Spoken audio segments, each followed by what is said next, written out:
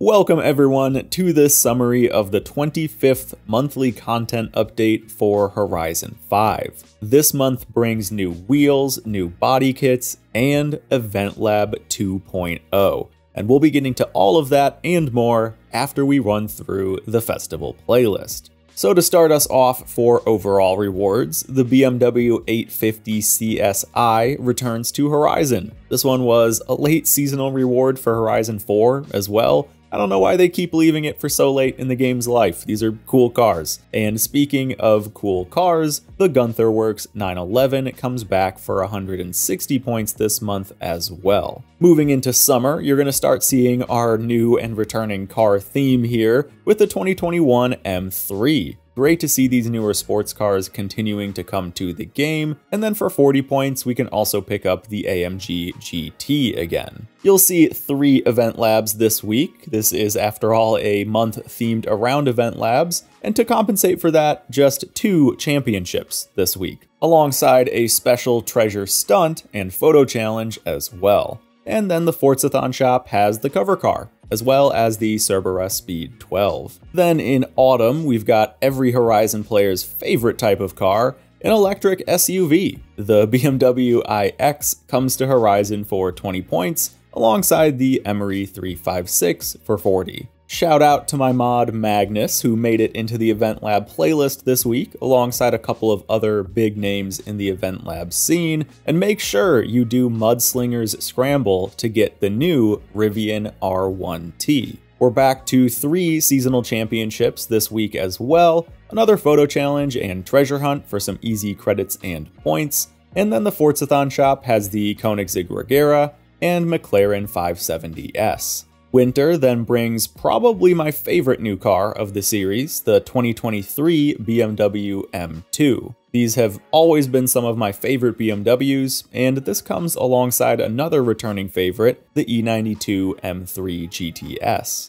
We're continuing the trend of having HTCC tracks in the playlist, with Green's Onyx Bridge this week, alongside GT Denai's Village Rally. And then all 3 PR stunts are drift zones this week, where you need to take the FD RX-7, another 2 championships, and another treasure hunt and photo challenge. No complaints here, these are easy to complete. And then in the Forzathon shop, we've got the Mercedes-Benz SSK and Audi R8 V10. Then to wrap up our month with spring, our last new BMW is the i4 for 20 points, alongside the Porsche 550. Another set of 3 event labs this week, and make sure you do Stadium Supercross to get the new Rivian R1S as well. You'll need a Viper to do this month's speed zones. And we don't have a treasure hunt this week. Instead, the Horizon Tour is up for 8 points. And our last Forzathon shop has the Bugatti Veyron and Halo Warthog, alongside the Halo-themed horn. So this month, we've got 6 all-new cars coming through the playlist, as well as 1 returning from Horizon 4, but there is actually 1 more car coming to Horizon 5 soon that was announced today, and that is one of the Motorsport cover cars, the E-Ray. Players who buy Forza Motorsport, or even just play it on Game Pass, will get the Corvette E-Ray in their Horizon garage whenever they're able to play Motorsport. So on the 5th for players with Premium Edition and Early Access, and as soon as the 10th for all others. So in all, that is 8 more cars coming to Horizon 5 over this next month, which is great. I love to see that they're just still keeping up the pace with these new car drops, and we of course have a lot more to talk about here, including 3 body kits for BMWs that are coming this month, which includes 2 AC Schnitzer kits for the 2015 i8 and the 2018 M5. And then Horizon finally gets the Forza widebody for the 850 CSI that's coming back this month. And then to keep things coming, Vorsteiner is bringing 20 new rim styles to the game this month as well. I'll throw up all the model names on the side of the screen here if you want to check these out for yourself. And I actually went and counted up all of the aftermarket wheels in game now, And with these 20 new additions, we will have 360 aftermarket rims in Forza. Absolutely amazing. Alright guys, now it's time to get to the main course of the update here this month, the reason for it being called Horizon Creatives Event Lab 2.0. This is an update consisting of about 4 to 5 major features that players have been asking for since just about day one. And let's start with Event Lab Island. This is a 2 kilometer by 2 kilometer completely flat concrete platform surrounded by the ocean off the coast of the main map. The platform also has its own attachment nodes, so you can extend the platform with new massive 0.5 kilometer extensions. And because this is far away from the main map and the game doesn't have to load in all that extra stuff, Event Lab Island also comes with a higher prop budget. This alone is so amazing. We finally don't have to worry about picking the right starting spot for custom tracks and making sure they go in the right direction, having to deal with trees and power lines or anything else in our way. We can now build custom sky tracks with full freedom, and they can be more detailed and run better on lower end hardware. This is massive and is going to blow the doors wide open for custom, detailed Event Lab creations. But of course, this is just one of the new features coming with the 2.0 update. Let's talk about selection mode. We now have a multi-select option that lets us grab multiple props at a time and manipulate them all as one group. So you can pick up a whole custom creation you made and then duplicate it, rotate it, or delete it all at once, which is such a big quality of life improvement. And this kind of coincides with another really big new feature, prefabs. This one has been so highly requested, and they are actually going above and beyond with this as well. We can now group objects together to create a single prefab prop. Finally, this is going to save creators so much time. But it gets better. These saved prefabs can be shared with the same share code system we use for just about everything else. And you can then browse these prefabs within the Event Lab builder and even bookmark your favorites. What this means is that now creators can build out whole sets of prefabs for others to use. Things like having a full pack of custom skyscrapers and buildings, full nature sets with pre-built forest tiles or rock formations, a Hot Wheels style track pack with prefabbed corners, straights, and elevation changes.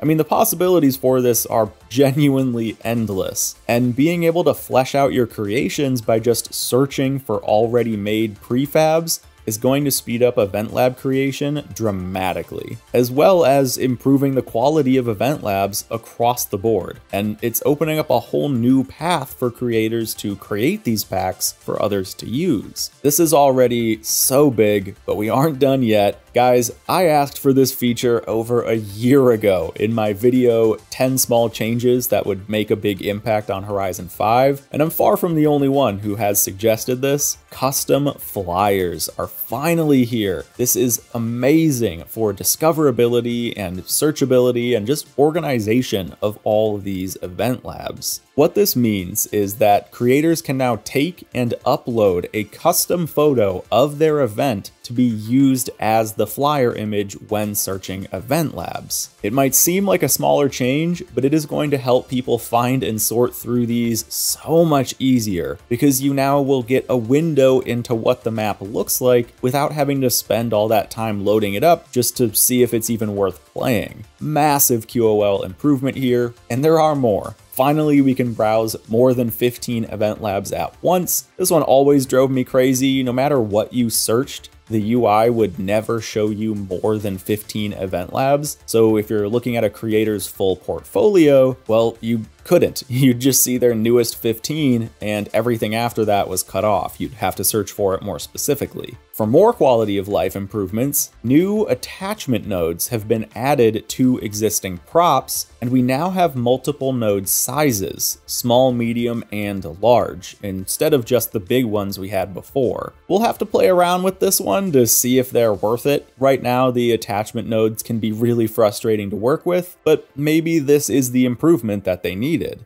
Next up, we get a couple more checkpoint options. We can now pick between flags or red or blue flares for our checkpoints. So that's a nice little bonus. And then it looks like we can also adjust weather and time of day while building, which is fantastic, especially for people who try to build night maps. It's always hard to know what your lighting is going to look like without going through the tedious process of backing out to test it, and now you don't have to do that. And finally, for Event Lab, this update wouldn't be complete without some new props. And oh boy, are we getting some new props. 5 new prop sets are being added here. First is the gas station set, which comes with things like signs, pumping stations, and more. Then there's a racing pack, which has rumble strips, new fences, garages, and more. Alongside this, we're also getting a motorway set with highway junctions, bridges, lane markers, and more. And then finally, some awesome more QOL-focused sets, like giant land plots for different surfaces, like grass, snow, and of course tarmac. And then we also get a primitive shapes pack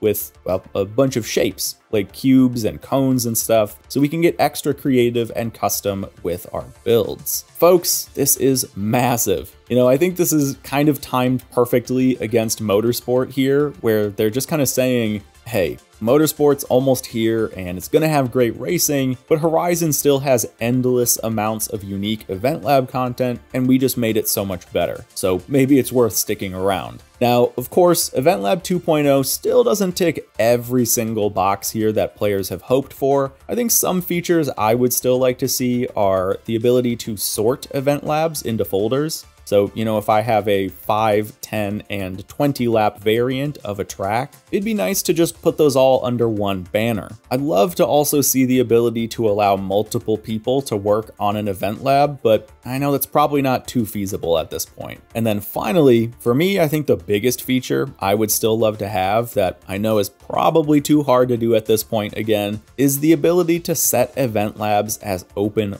lobbies, so people can enter and leave them whenever they want, as long as the host is still in the map. I think that would be kind of the one extra thing that would truly transform Event Lab and make it just about everything I want it to be. But with that, of course, what we got is still incredible. Event Lab creating is about to get so much better, and I cannot wait to see what people make with this. And I think I'm gonna have to spend some more time getting back into it myself. And with that, we are just about wrapped up for this month's update, with only one main thing left to do: look at the teaser for next month. It's spooky season, and we've got some themed living world changes coming alongside Horizon's most requested car. I wonder what that could be. Folks, thank you so much for watching. Stick around on the channel because on Monday, I will finally be able to share my thoughts on Motorsport after being able to play a preview build of it over the past week. So make sure you watch for that upload on Monday. It's gonna be a big one. Thanks again, everyone. I'll see you in the next video.